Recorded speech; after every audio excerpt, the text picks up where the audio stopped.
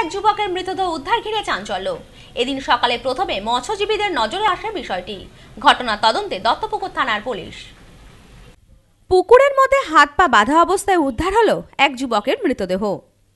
বুধবার সকালে দত্তপুকুর থানার রঙ্গপুরে মাছ ধরতে নেমে জেলেরা মৃতদেহটি উদ্ধার করেন। মৃতের নাম গোবিন্দ ঋষি দাস।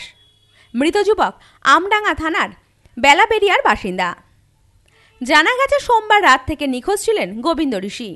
এদিন সকালে রাঙাপুর এলাকার একটি পুকুরে নামার সময় জেলেদের পায়ে একটি সাইকেল বাঁধে। সাইকেলটি জল থেকে তুলতেই দেহটি ভেসে ওঠে।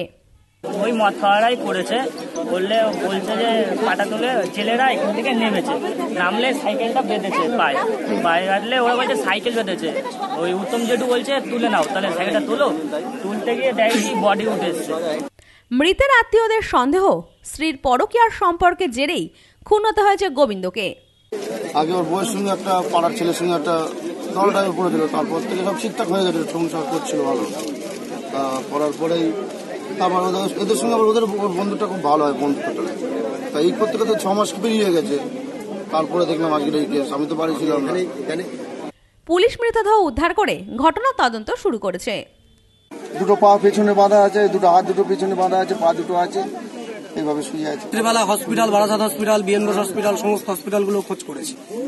তারপরে আবার আজকে সকালবেলা হতেই আবার আমাদের আমডাঙ্গা থানাতে গেছি, গিয়ে ওখানে মানে স্যারের সাথে কথা বলতে বলতে তারপর একটা ফোন আসলো, দেখলাম এই ব্যাপার।